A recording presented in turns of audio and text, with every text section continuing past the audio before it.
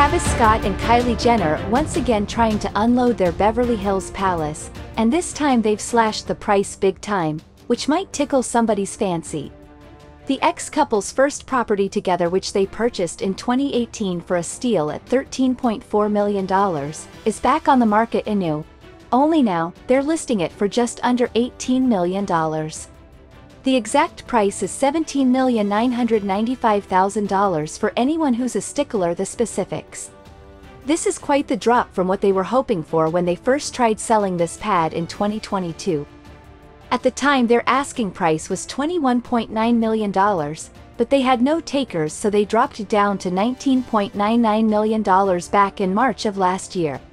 Kylie Jenner and Travis Scott still weren't able to get rid of the pad, and the listing ended up getting removed entirely around September, but now it's cropped up again with a 10% markdown. Whether it's $21 million or $17 million, whoever ends up taking this off their hands is in for a whole lot of house. It's got 7 bedrooms, 11 baths, with over 9,000 square feet of living space. In terms of perks, it's got a ton: a private movie theater, a billiard room, a gym, a massage room, and a pool as well. Remember, this is Kylie and Travis's first home together, but obviously they're not together anymore, so they don't really need this house in the mix.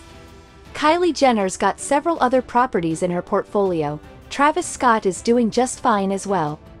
$1 Million Listing stars Josh and Matt Altman of Douglas Elliman and Adam Rosenfeld of The Agency hold the listing. So far, no word back.